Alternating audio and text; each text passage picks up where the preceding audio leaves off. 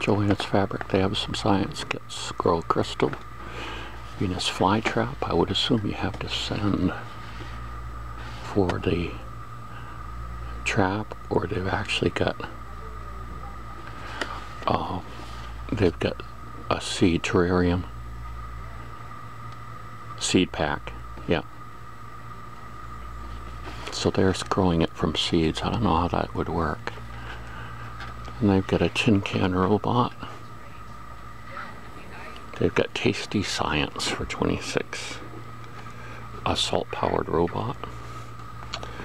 Night vision scope, which is really just an LED you wear, and it's got something to magnify your hearing. And then here's a little terrarium. Everything you need is included, just add water. Oh, so it looks like it's really just got something like, okay, it's got wheatgrass and chia seeds in it. And then the mushrooms and the plants and the little creatures are all ornaments. Well, this is nice. They're having a sale here at Joanne Fabrics till Monday. This is Friday, on the 2-ounce blocks of clay. And this was what I came in to look at.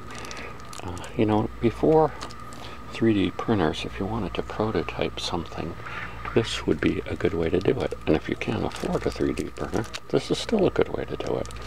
This stuff you can mold into shapes and then bake, and it makes a very hard thing. They also have some that remain soft, that are they're soft like an eraser when you get done.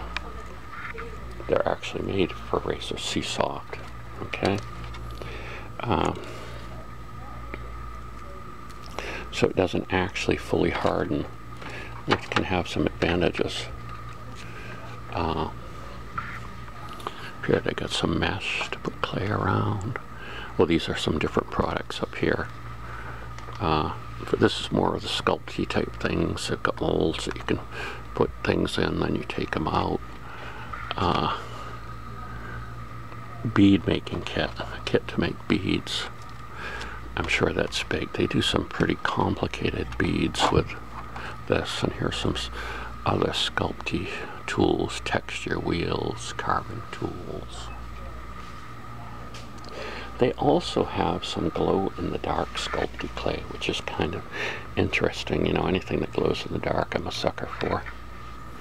But look at this, all of these 2-ounce blocks are 50% off. So that makes them $1.50 for the sculpty clay only. Oh, no, I should look at that again.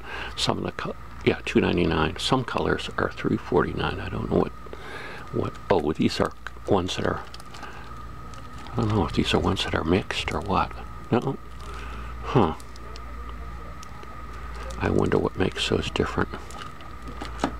But, oh, there's one that's like stone texture. So it looks, or granite, it looks like granite when you get done. That makes sense. That might be more expensive. And then, okay, on the bigger side of things, they've got big amounts of sculpty clay. You know, this stuff you bake in like a toaster oven for 15 minutes at 200 and something degrees. There's something to produce a keepsake of your baby and stuff. Different colors. Filmo Basic. These are bigger packages. But I just find this stuff fascinating myself. Kits. Then we've got a pasta maker that's been repurposed, you know, to roll out clay. We've got other brands, air dyed clay, plaster. Paris, they probably got paper mache too.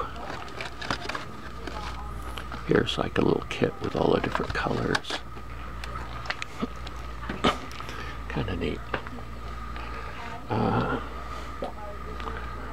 I wish they had like a competitor to,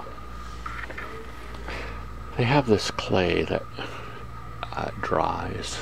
You don't have to heat it, but it dries into a form that's still kind of soft, and It's really expensive, but you can do repairs on things with it. In other words, like if you have a cell phone case or something, you could put it in it and then it hardens. But I forget the name of that right now. I'm trying to find a glow-in-the-dark one, but for some reason I'm not seeing that. Here it is, right here, I think. Yeah.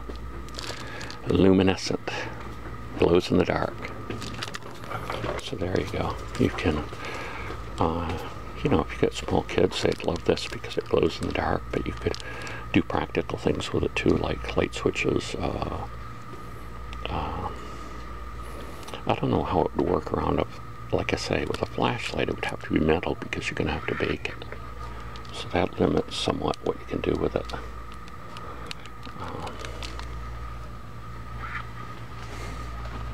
But anyway, here's the clay section. That's what I wanted to look at, and they're on sale as well. So about polymer clay masterclass. I can't believe I'm sculpting in clay figures. Okay, 2 of those. They also have, which probably isn't up here because it's so expensive, they have a clay that has silver in it, right?